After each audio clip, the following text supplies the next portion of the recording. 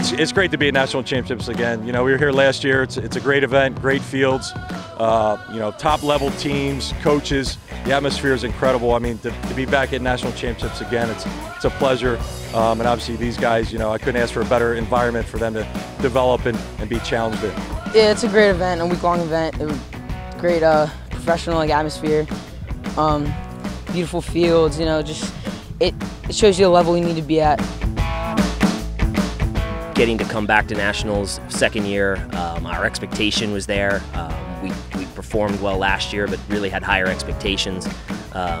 For us to come back, I think it just culminates the hard work. Like Rachel said, a lot of these ladies have been playing together since they were 5 years old. I've been coaching them for 4 years, and just such an accomplishment for the ladies and our club. So it's exciting for us. Coming back to National Championship is a great accomplishment. We've been looking for, after we got last year the National Champions, we always looking forward to come back and try to get the back-to-back. And that's all we want to do right now. That's how we are focusing.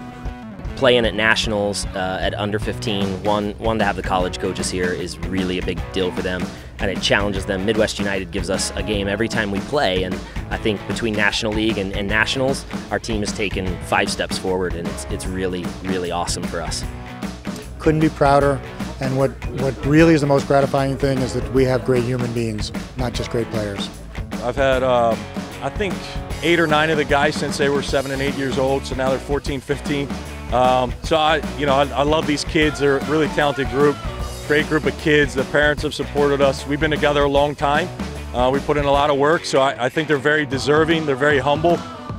You know, they just work hard and they love playing the game. It's a great opportunity to put our name on the Medora Cup because it's historic. We're gonna make history putting FC Golden State name on there, and that's a great feeling.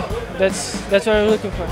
Knowing it's the oldest trophy that's out there and knowing it's their last chance to do it makes it that much so special to come back, to be 9 teams going back to back.